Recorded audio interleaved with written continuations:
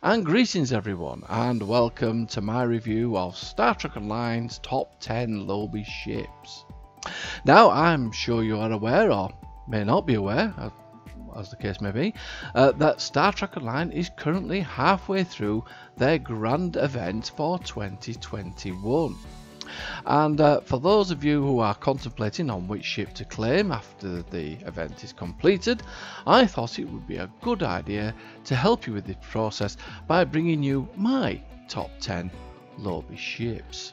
But before I bring you my top 10 Lobi ships, let's familiarise ourselves with the 2021 event awards. Option 1. You can acquire any Infinity Promo or Infinity Lockbox T6 ship. Option 2. You can claim 1,500 Lobi crystals, once per account, and you can then go on to the Lobi Crystal Consortium and pick your own ship. Or option 3. You can receive 2 100% off coupons for any tier 6 ships in the Zen store, again once per account. So, in the coming few weeks, I will try to bring you my top 10 T6 store ships and promotional and Infinity Lockbox ships, so keep a lookout for these new releases.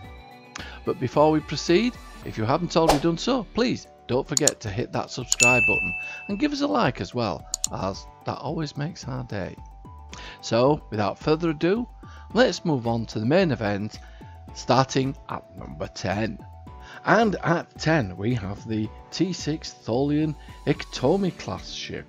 This is a science vessel and can be obtained from the Lobi Consortium for 900 Lobi. It has a hull modifier of 1.05, a shield modifier of 1.5 and a turn rate of 10.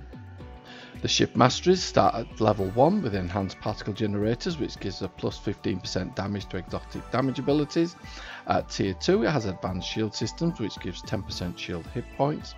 And at level 3 we have enhanced restorative circuitry, which improves hull healing abilities by 10% and also improves shield healing abilities by 10%. At level 4 we have reactive shield technology. 5% shield regeneration every 6 seconds and reduces damage to shields by 5%. And at level 5 we have the trait Improved Photonic Officer, which extends the duration of the Photonic Officer by 10 seconds. When activating Photonic Officer you receive 25% bonus shield healing for 30 seconds, 25% bonus exotic damage for 30 seconds and 25% bonus hull healing also for 30 seconds. The Tholian Iktomi comes equipped with the console Universal Enhanced Tholian Web Generator, and this console can form part of the Tholian technology set, which also includes the console Universal Enhanced Tholian Tetrahedron Grid and console Universal Tholian Web Cannon, obtained from other Tholian vessels. At 9 we have the Zahal Heavy Cruiser, which is an extremely durable ship. It comes with a hull modifier of 1.3, shield modifier of 1.3 and a turn rate of 8.5, which is rather slow. Having said that, it's 4 weapons to the front and 4 weapons to the rear ship. It has a bonus power of plus 5 to weapons power and plus 10 to shield power and plus 5 to engine power, and this makes it an excellent tanking ship. Its masteries at level 1 include absorptive hull plating, which gives 25% physical damage resistance rating and plus 25% kinetic damage resistance rating. At level 2 we have rapid repairs, regenerates 1.25% of your maximum hull every 3 seconds in space, twice the amount is regenerated out of combat. At level 3 we have enhanced hull plating, plus 25 all energy damage resistance rating and plus 25 damage resistance rating. At tier 4 we have Armoured Hull, which gives plus 10% hull hit points. At tier 5 we have the trait Invincible, and this is why the Zahal Heavy Cruiser is at number 9.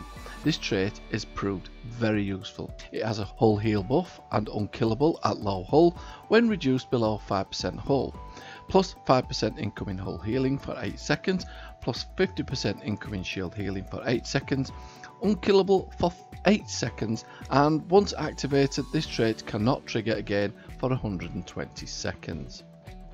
The Zahal Heavy Cruiser comes equipped with the console Universal Temporal Shielding. matrix. This ability is part of the Coalition Timeline Manipulation set, which also includes the console Universal Timeline Analysis Sensor Grid. This console is obtainable with the Krenim Imperium warship, but can also be equipped on the Zahal Heavy Cruiser. If both consoles are equipped, an additional passive bonus will be unlocked: Timeline Analysis. The Zahal Heavy Cruiser supports the following cruiser commands: Weapon System Efficiency, Shield Frequency Modulation, Strategic Maneuvering, and Attract Fire. The Zahal Heavy Cruiser features the following specialist seats: Lieutenant Science Intelligence and Lieutenant Commander Universal Command. And at 8 we have the Huznok warship. This is also a tier 6 ship. This has a hull modifier of 1.27, shield modifier of 1.1 and a turn rate of 12. This is a very agile ship and has 5 weapons to the front and 3 weapons to the rear. Its masteries include at level 1 Precise Weapon System, which gives a +5 accuracy rating, at level 2 Enhanced Weapon Banks, which gives +15 critical severity. At tier 3 we have Devastating Weaponry, which gives it a +2.5 critical chance. At tier 4 we have Enhanced Weapon Systems, which gives a +10% kinetic damage and a +10% all energy damage. At tier 5 we have Directed Energy Flux, and this gives Directed Energy Flux, Beam Overload and Cannon Rapid Fire gain 25% and bonus damage for 15 seconds. The Huznok warship comes equipped with the console Universal Heavy Particle Focuser Array. This ability is part of the Privateer Weapons Modification set, which also includes the console Universal Miradorn Sensor Baffler. This console is obtainable with the Miradorn Theta Class Heavy Raider, but can also be equipped on the Huznok warship. If both consoles are equipped, an additional passive bonus will be unlocked: the Miradorn Sensor Baffler. I really do like this ship, and I actually like it for the trait as well: Directed Energy Modulation, which boosts cannons rapid fire and beam overload damage. And at number 7 we have a ship which is affectionately known as the Dog Sled, or aka the Xindi Primate Athlete Dreadnought Cruiser. This ship has a hull modifier of 1.3, a shield modifier of 1.2 and a turn rate of 9. This ship has a bonus power of +5 to all power levels and has weapons 4 to the front and 4 to the rear. The Athlete Dreadnought Cruiser masteries include level 1 Rapid Repairs, which regenerates at 1.25% of your maximum hull every 3 seconds in space. Twice the amount is regenerated out of combat. At tier 2 we have Enhanced Hull Plating, which gives +25 all energy damage resistance rating and +25 radiation damage resistance rating.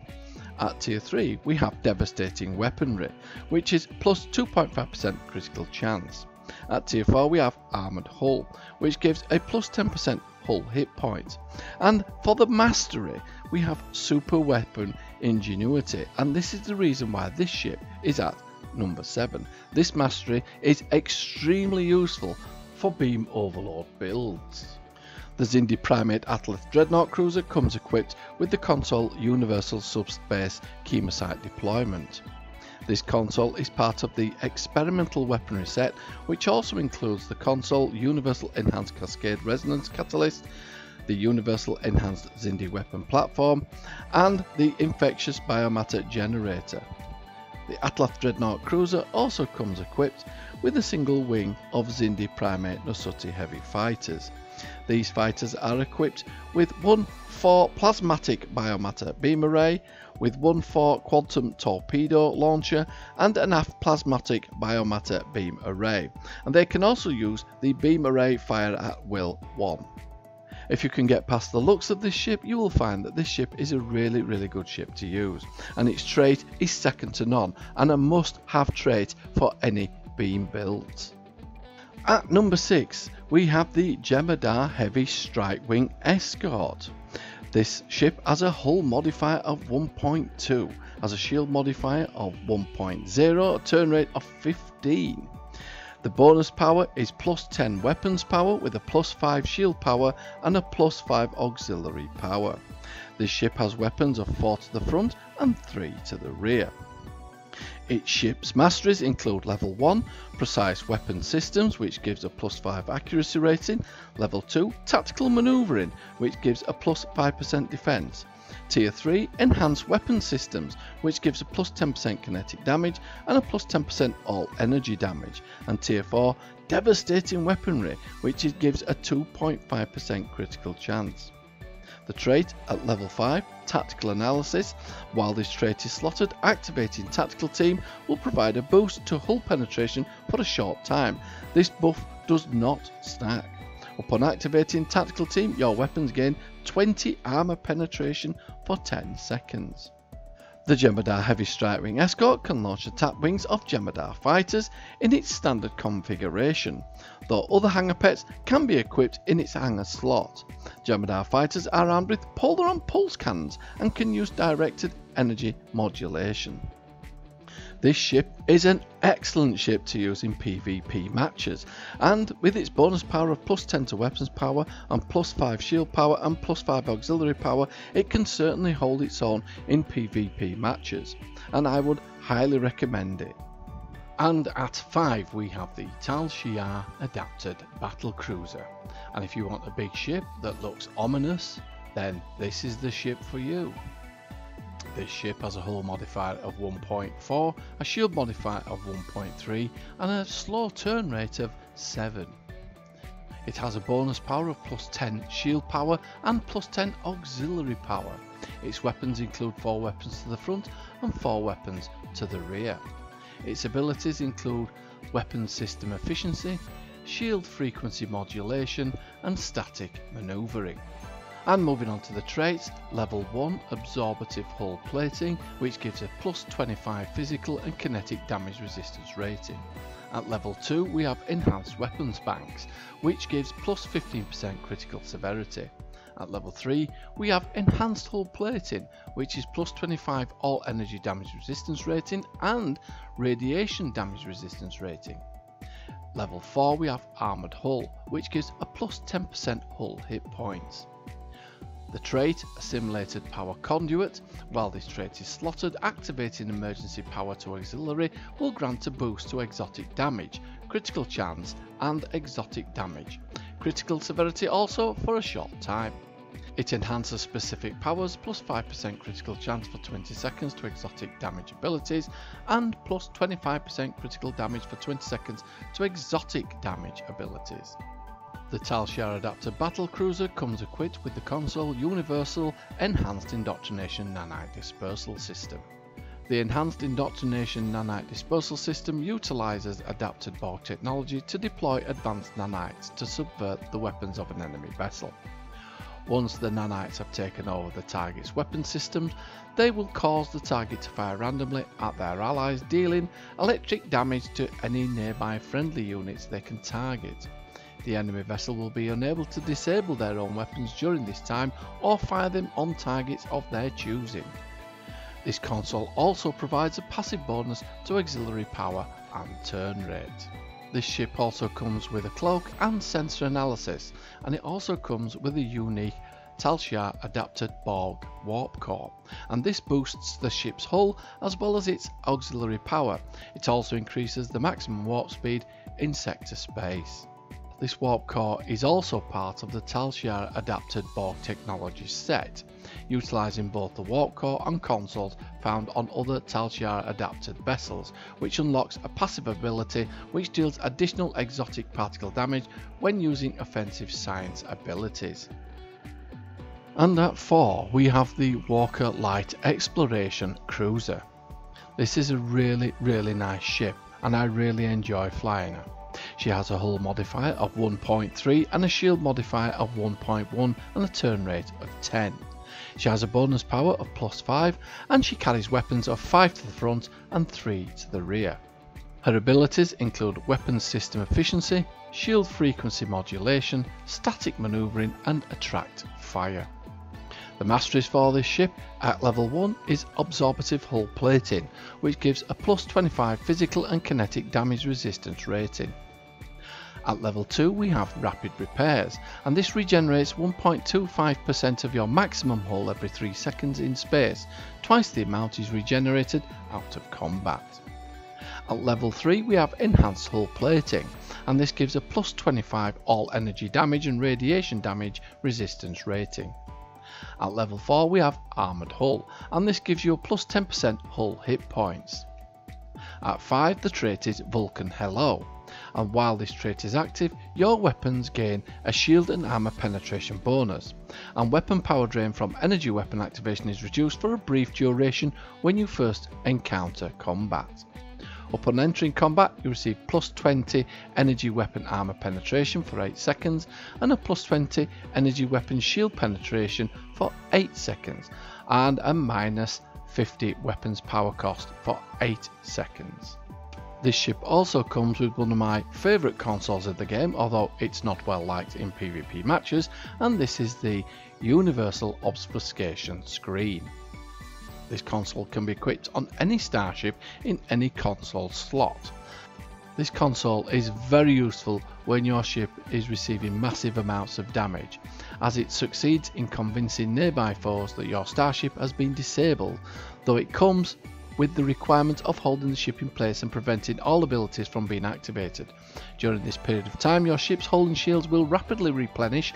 This mode may be disabled voluntarily at any time after a brief activation period, at which point the advantage gained from this ruse is translated into an increased damage from all sources. The duration of this ambush bonus is equivalent to the amount of time your ship remained disabled, with a maximum of 20 seconds. This console also provides a passive bonus to targeting expertise, defense maneuvering, damage control and engineering readiness. I was so impressed with this ship after I used it that I eventually went on to buy the legendary version, and to be honest with you, I am not disappointed. And at 3, if you want a small ship that's great fun to fly, then the NX Escort refit is the ship for you. This ship has a hull modifier of 1.1, shield modifier of 1 and a turn rate of 16. She has a bonus power of plus 15 to weapons power and a plus 5 engine power. Her weapons include 5 weapons to the front and 2 to the rear. Her masteries at level 1 include precise weapon systems, which gives a plus 5 accuracy rating. At level 2 we have tactical maneuvering, which gives a plus 5% defense. At level 3 we have enhanced weapon systems, which gives a plus 10% kinetic and all energy damage. At tier 4 we have devastating weaponry, which gives a plus 2.5% critical chance. The trait is preferred targeting, and while this trait is slotted, activating beams fire at will or cannon scatter volley will cause beam overload and cannon rapid fire to do 100% additional damage for the next 30 seconds. This ship comes equipped with an experimental weapon slot and the point defense bombardment warhead, which is part of the synergistic retrofitting set. Other consoles from this set can be equipped for set bonuses and additional abilities.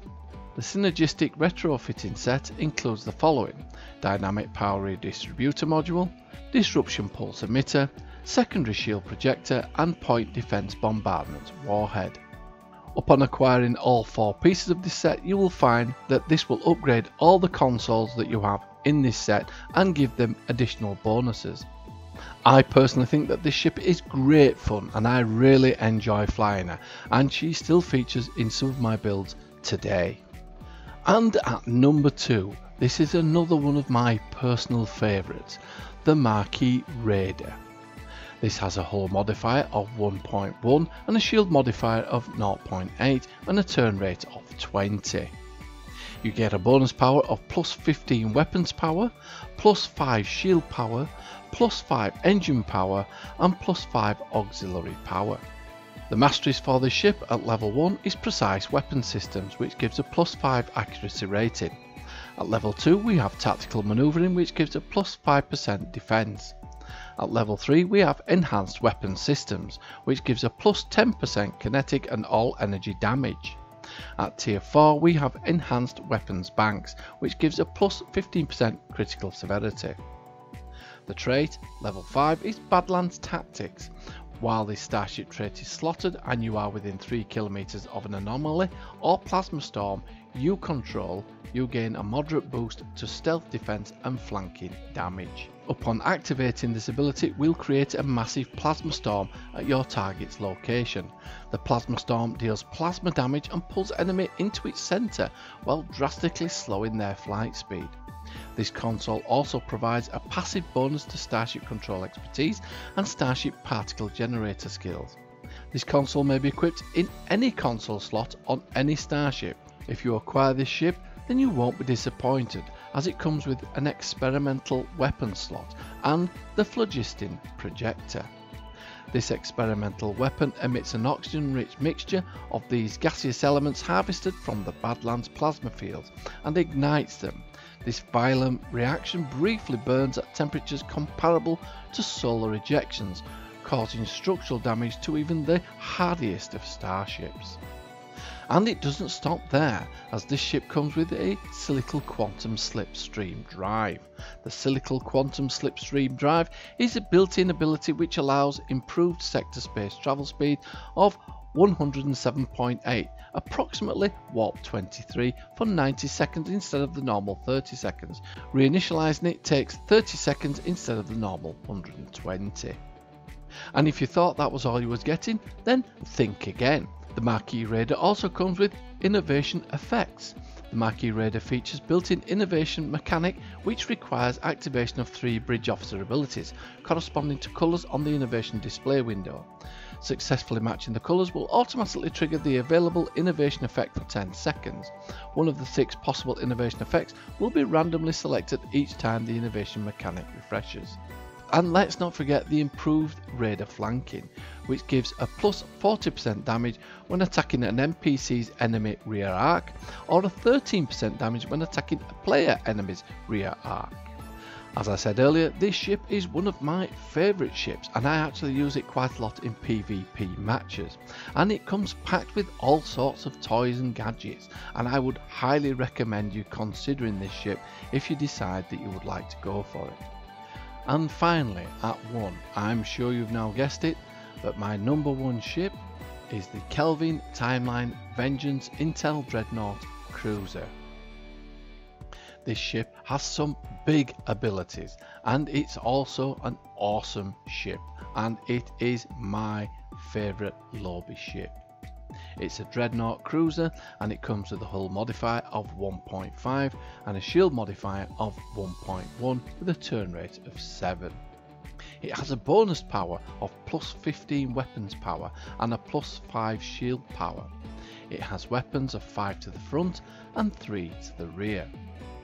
And its abilities are as follows: broadside cannon barrage, a cloak. It can even launch Kelvin Timeline assault drones, carrier commands, active sensor arrays, weapons system efficiency, and attract fire.